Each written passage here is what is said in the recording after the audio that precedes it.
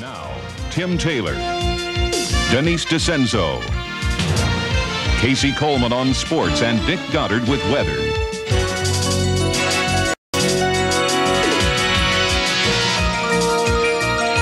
This is News Center 8.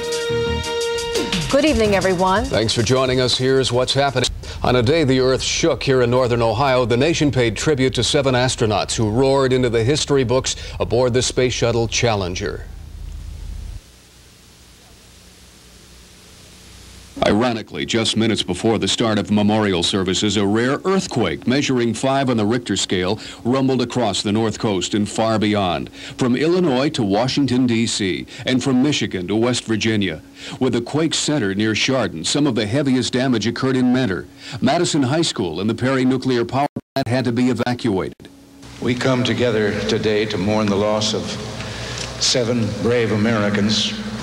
To those they left behind, the mothers, the fathers, the husbands and wives, brothers and sisters, yes, and especially the children.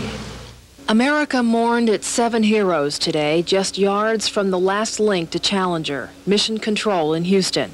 And in Akron they gathered to remember Dr. Judy Resnick, the astronaut, the pride of Northeast Ohio. We have a series of reports on both events tonight, beginning with Martin Savage standing by in the newsroom with a wrap-up of the day the North Coast was on the move. Marty. Where were you when the ground shook? It is a question which was repeated around Northeast Ohio many times today. Just before noon, an earthquake rippled through the area, creating a rare sensation for millions of people. There's no official dollar figure, but damage estimates could easily run into the millions of dollars. The building was just shaking, and it had us all very frightened. The earthquake measured 5.0 on the Richter scale and was centered about 30 miles east of Cleveland in Geauga County near Chardon. Nearby Mentor was one of the area's hardest hit, as the 30-second rumbling did damage to many buildings. Most of Mentor schools were evacuated, and part of the roof collapsed at the junior high. Several students had to be attended to when they fainted. At one supermarket, the quake left a mess in its path, and its doors closed and locked. I don't know whether it's safe to go in or not. In Madison, the quake ended school early for 1,300 high school students. The tremor did structure damage in the form of cracked walls. It, too, will have to be inspected before reopening. After the earthquake, there were at least 2 reports of minor injuries, including a 5-year-old girl who was hit by a broken window on the Lake Erie College campus. It shook bad. I thought everybody thought the building was going to fall down. You know, it was shaking so bad. And all of a sudden people are running down the hallway. Oh my God, did you feel that? The quake caused downtown buildings to swing and sway and created anxious moments for office workers. But there were no reports of damage. The most dramatic measure of the tremor could be seen on seismic equipment at John Carroll University. The delicate instruments jumped off the scale. But even though a 5.0 reading is considered strong, experts don't anticipate aftershocks. We've been looking at our records here, and we have not seen any aftershock activity at all. Now, the earthquake also triggered an on-site emergency at the Perry nuclear power plant, which was located not far from the epicenter. 1,500 first-shift construction workers were sent home.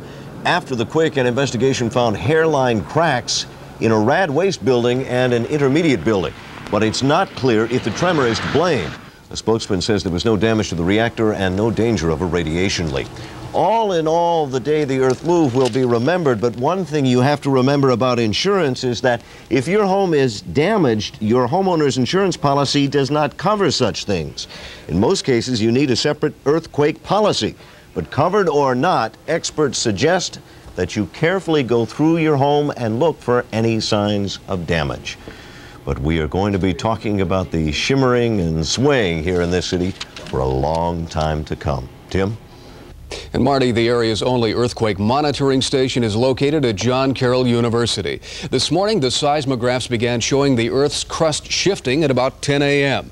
And when the quake hit at 11:47, the tremor was so severe, the machines could not handle the reaction. There aren't any really active faults that we know of in this area, but we may have found one here. We don't know. And Father Ott said that today's quake will go down in the history books as the strongest ever to hit the Cleveland area. Still to come on News Center 8, what was the strongest quake in Ohio? Dick will have the answer. And we'll go to Akron and Houston for farewells to America's 7 Challenger heroes. Stay with us.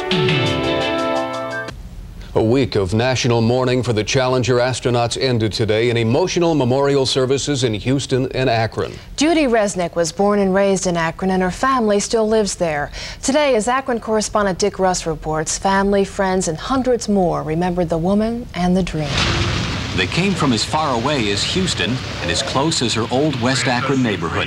Family, friends, and those who just wanted to be close to the memory of someone they didn't know personally, but admired because of her accomplishments and dreams. Her parents and family heard Judy Resnick eulogized as a woman who died trying to make one more of those dreams come true. We still praise the Lord for sharing this precious human being with us, for sharing her with we who continue to benefit from her labor, and that labor was a labor of love. 13 fellow astronauts were there to say goodbye to a beloved friend and co-worker, including Sally Ride, the first American woman in space. As the congregation left Temple, Israel following the service, close friends of Judy Resnick's from childhood said they knew they had to be there to honor her memory. She knew that the risks. I don't think she ever really thought there might be any, but she's where she wants to be. As a final gesture, there was a flyover by NASA jets, the kind in which Judy Resnick learned how to become an astronaut. A salute from her fellow space travelers, tears from her family, for a woman who, long before she ever went into space, showed everyone she knew how to reach for the stars. Dick Russ, News Center 8, Akron.